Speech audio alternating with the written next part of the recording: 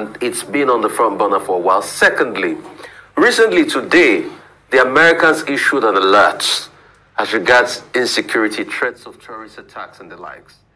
If you were Commander-in-Chief, give us step by step of how you would respond to an alert as issued by the Americans just yesterday. Rufai, even with a gun on my head, I can't give you detail of what I'm going to do with the issue of security. But I'm going to be Commander-in-Chief. I'll deal with it decisively. I can't tell you how I'm going to deal with it, because if I tell you, it won't work.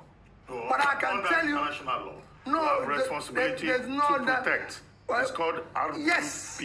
I said my first responsibility in this country is to secure life and property.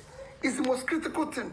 Because unless you do it, nobody will invest. The farmers can go back, so there's no food production.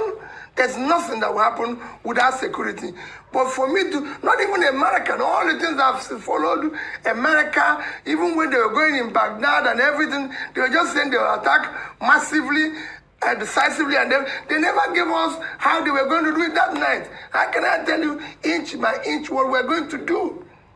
I'll be in charge, I'll be Commander-in-Chief, and I said in security, we will be responsive and responsible. That means whatever happens, we'll deal with it decisively, and somebody has to be responsible. If you're not doing it, you're out. We're not going to wait. You sack a lot of service chiefs. I said, we're not going to wait. God asked those who worked with me. You either deliver, you go. We're not, this is not okay.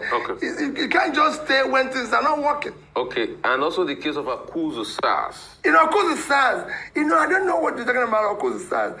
These are issues that people bring and bandit about. Akuzu SARS were there before I became governor. It's there before it's a police formation. Police is controlled by federal government. It's like when somebody said, I ordered people to arrest him.